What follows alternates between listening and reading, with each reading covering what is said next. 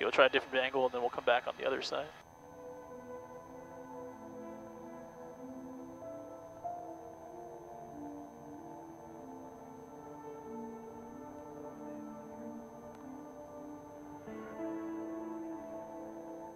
See the orange in there, so we'll come around the other direction here.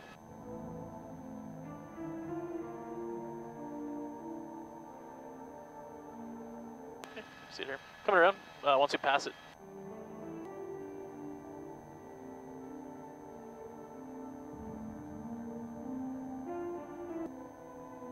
So you can see the orange inside there.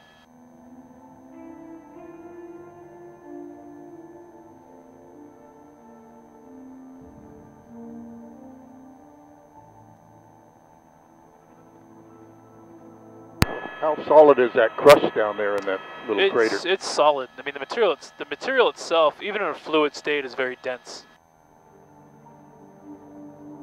So I mean, it would support the weight of a person, but then the downside to all that, if you were to go in there, you have all the toxic gases as well as the extreme heat.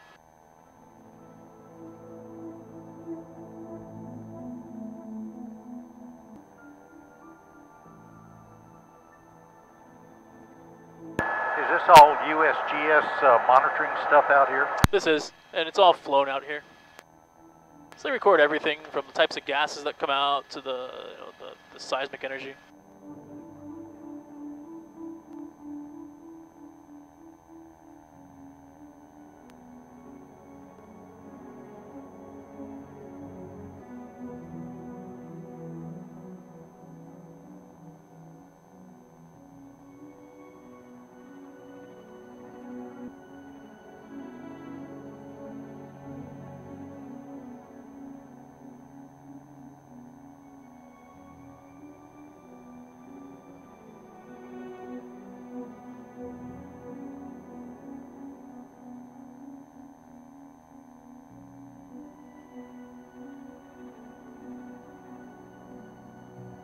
I'm just going to venture out.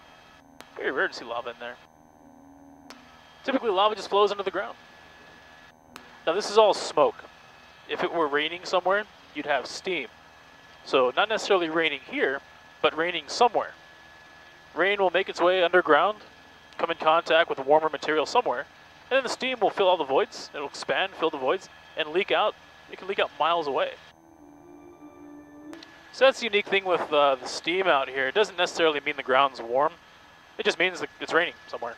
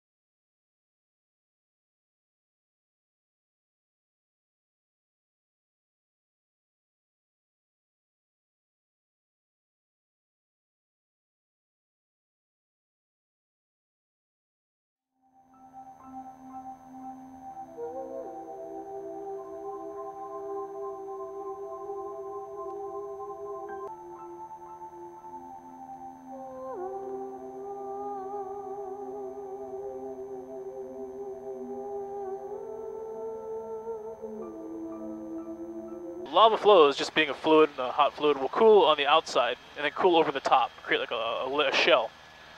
So then you have lava that sits underneath the solid shell. And let's say it comes to a claw, a block, and it starts to expand underneath. Lava will break up out of the top of that new shell, and flow a little bit, and keep breaking upwards. And in time, you have this, essentially a lake, lava lake. So the top layer will be frozen, liquid underneath.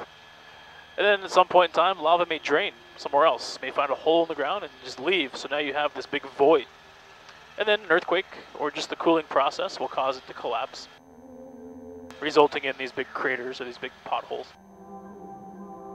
Yeah. Off the ground now, we're just about 1,000 feet, and we're gonna go up to about 4,000. Yeah, we're just cruising over this Highway 11. Kind of the eastern highway on the Big Island.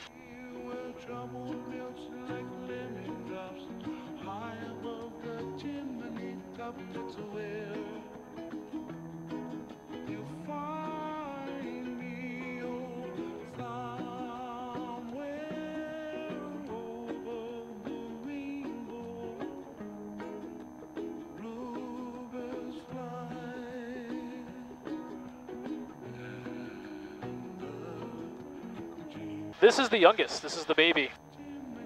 Geologically, they say that the oldest parts of the island are over 1 million years old. They say that Kilauea emerged from the ocean about 500,000 years ago and built up. Most of the land that we see is less than 60,000 years old back.